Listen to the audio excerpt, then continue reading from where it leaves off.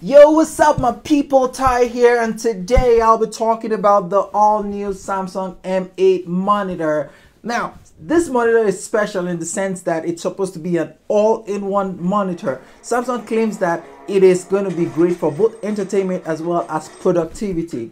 Now, will this 850 Canadian dollar monitor be a jack of all trade and master of all?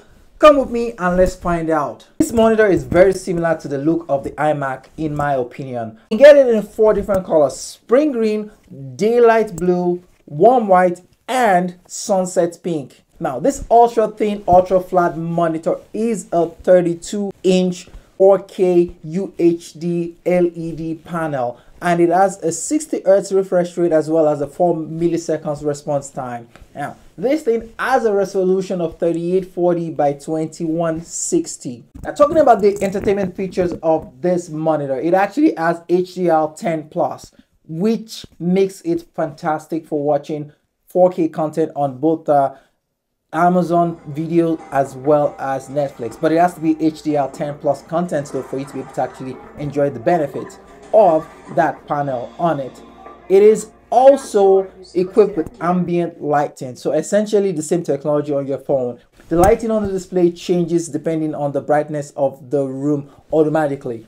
Now, it is also equipped with inbuilt speakers that's also adaptive as well, so depending on the sound around, it would raise or reduce the audio quality. Unfortunately, this monitor is not VESA mount compatible, so that means that if you plan to use a monitor arm or mount it up against the wall, you're gonna have to get like one of those VESA adapters for this monitor to be able to use it. Now, moving on to the back side of this monitor, there are 3 ports at the back, 2 of which are USB-C, and the last one is a mini HDMI port. Now, the USB-C is capable of power delivery and signal transmission, so which means that you can charge your laptop and display your laptop as well using essentially the same cable. Now, the mini HDMI cable is useful for things like console, so for the PlayStation or the Xbox. In the box, they are provided some accessories. You have the Samsung TV remote. This remote looks like most of Samsung's TV remotes. I have a Samsung TV myself, and the remote kind of looks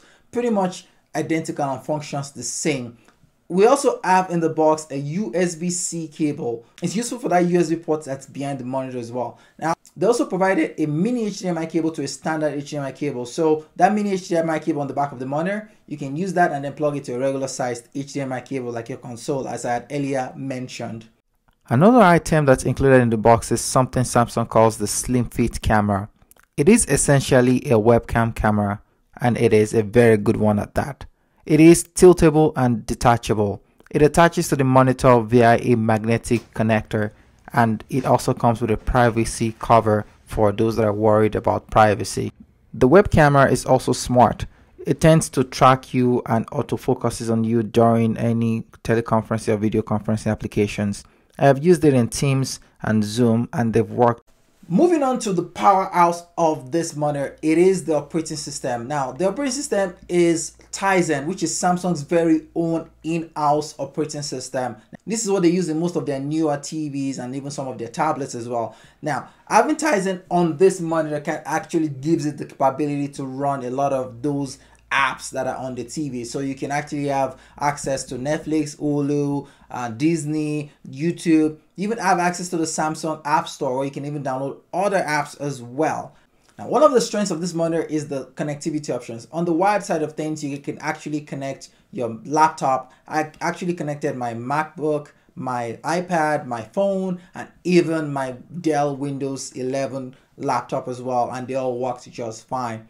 On the wireless side of things, you actually have access to Apple AirPlay, so you can essentially cast your iPhone, iPad, MacBook, iMacs, whatever Apple products, you can cast their displays onto this display, and you can use 2 different configurations. You can either do a mirror or you can do a screen extend. I love to do the screen extend because it kind of gives me extra real estate to do more things while I'm using the other screen for something else. Now, this is not just limited to Apple devices. You can also cast Windows devices as well. I was able to mirror my Windows 11 laptop as well onto this display. Another thing this monitor is equipped with is voice assistant. Now, it is equipped with the Amazon Alexa as well as the Bixby assistant.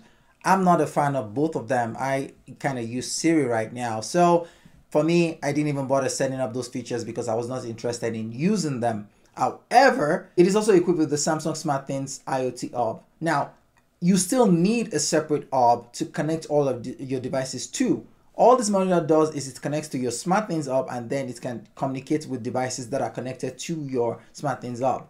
Now, one of the features I've really enjoyed about this monitor is that the connectivity option, in the sense that you can actually have dual setup on this monitor. So I was able to connect my Windows laptop as well as my MacBook, or my Windows laptop and my iPad, so I can use the wired and the wireless combination. I can use the two devices at the same time. Like for my work laptop, I use a Windows 11 laptop, and my personal laptop is a MacBook. So this monitor gives you, or gives me, the opportunity to be able to use both devices at the same time.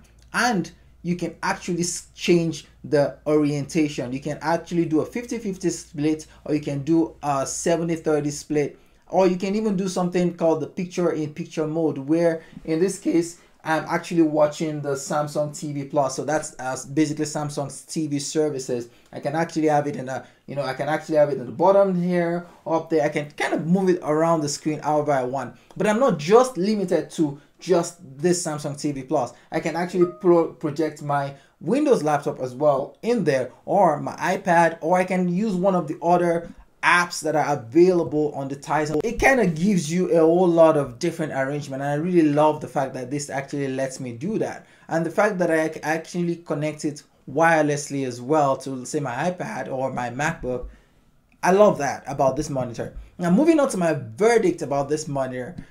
At 850 Canadian dollar, I think that this monitor is a little bit overpriced, because one of the issues I had with this monitor is the color accuracy of the monitor. So if you do a lot of color grading, color correcting, anything that requires colors, this monitor kind of sucks when it comes to that regard. Out of the box, I noticed that the display was just very dark, and it wasn't quite representative of the true colors of the the images I was dealing with. It's very prominent, especially when I'm working with my MacBook, because my MacBook actually has an OLED display. So whenever I'm editing something on my MacBook and I drag it onto the display of this monitor, the color just gets completely different. Now, I have tried to use the expert settings to adjust and tweak the monitor settings, but I find out that anytime I try to make changes, it messes up with the other display inputs I use. So by the time I switch to my Windows laptop and I want to use it for my actual emails and my actual work stuff, the whole thing gets really distorted and I have to make changes again. Now, this back and forth is a pain in the butt for me. So that is a really downside of this monitor for me. And another thing where this monitor was supposed to excel was the entertainment side. Now, I don't know about you, but for me, I'd rather not be sitting on my chair and watching Netflix. I'd rather, be on the couch or kicking back on my bed while I watch Netflix. So I don't really see the benefit of, having this on my desk while I'm trying to work. It just is a distraction, and I'm not gonna have fun, watching Netflix while I sit down on my desk chair. But for gamers, however, this will be fantastic. So if you have a console, right, you want to be able to play your Xbox or your PlayStation.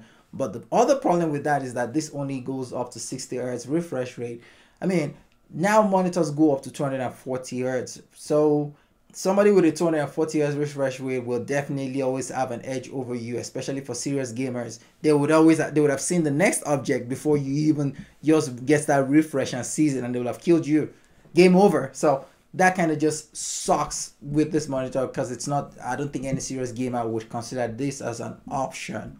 But now that the thing is actually on sale right now for 499 Canadian dollar, I think now is a great time to buy this monitor if you wanted to get it. At that price point, I think it offers reasonable value. When you look at all the wireless connectivity, all the features, the perks, the aesthetic value of it, I think at that price point it is a good buy. But besides that price point, at 899, I definitely would not recommend this monitor for that price point, because you can go out there and buy Amazon TV as well as another monitor. So basically you get 2 for 1 for that price point. But thank you so much for joining me on this video, and I hope that it's been very informative for you. And feel free to leave a comment down in the comment section. I'd like to know what you think about this monitor. And if you like this video, make sure to hit that like button, and If this is your first time on the channel, make sure to smash that subscribe button, and I'll catch you guys in the next video. Peace.